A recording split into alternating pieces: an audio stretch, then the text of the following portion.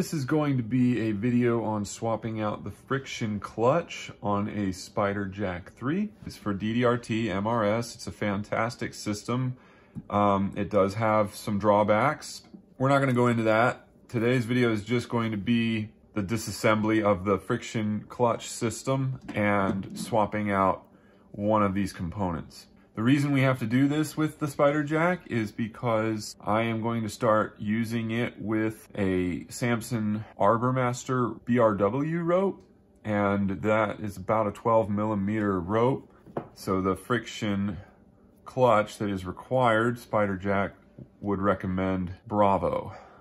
Okay, so Spiderjack provides, or ART I should say, provides spare components when you buy a Spiderjack 3, and it comes with a couple of Allen wrenches and then another one of these wear components, and then two more sizes of friction clutches, and it comes pre-installed with the A friction clutch. All right, so the first step is going to be getting that out.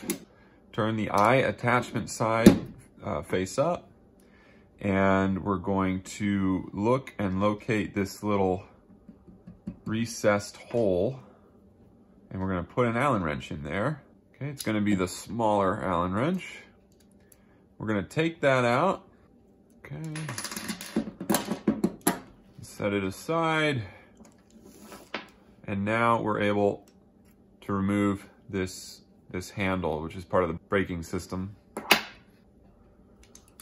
Turn the Spiderjack so that we can see this locking system right here. This is a little push pin lock. It locks the brake on in certain applications that you want that. Okay, what we want to do is push this forward, push it down to come into the normal lock position, but also now we're going to push it even further and pull it completely out.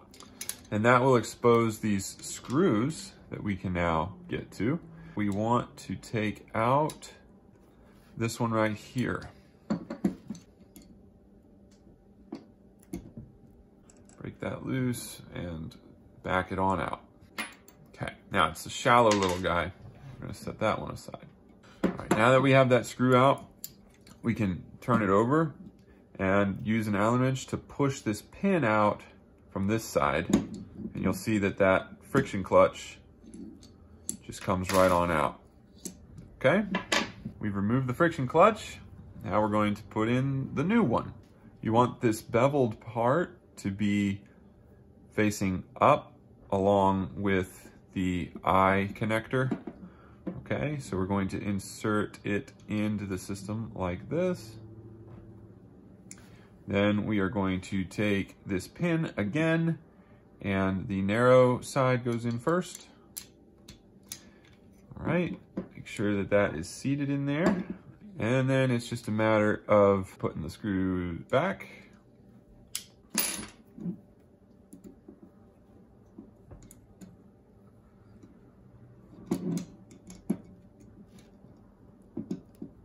Okay, you want to be careful not to over tighten this.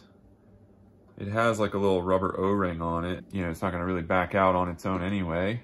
Plus it's trapped behind this sheave. Just don't over tighten it, but I do get it to it stops. Once it stops, I'm good. We're gonna reset this assembly back into the sheave. To do that, we're just gonna push back down on that locking mechanism, and it goes to there. And you can push it again, and we're back to where we started. We now put this handle back in these two little holes. The pins of the handle go in facing this way, and now we can put this little set screw in there.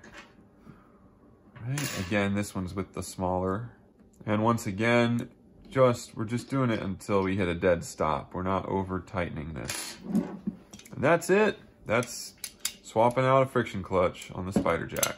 Now I'm going to show how to load the rope correctly. Loading the Spiderjack 3 is pretty easy. All it is going in between the wooden thumb brake and your friction clutch. There's a nice chamber that the rope will fit through and it'll pull through very easily.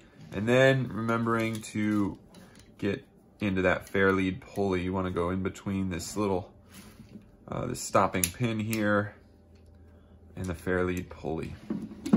And you got to load from the bottom of your rope, okay? Then you pull the entire length through until your eye is at the top. All right, so there we've pulled our entire rope through. I see the eye won't pass through there, so that's why you gotta feed from the bottom. Sort of is inconvenient when you want to swap ropes. This isn't something that you do like on the job usually.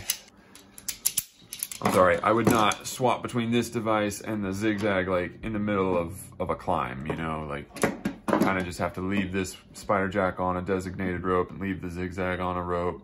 That's kind of how they are. But anyway, then you put your carabiners. This one attaches to the eye, goes around your anchor and attaches to the eye. And then the swivel carabiner attaches to your harness rope bridge. And that's it. Similar to the zigzag, but a totally different feel. I mean, just very different feel. So like I said, I need to make a comparison video between these two devices. But all right, hope that was informative. Be blessed.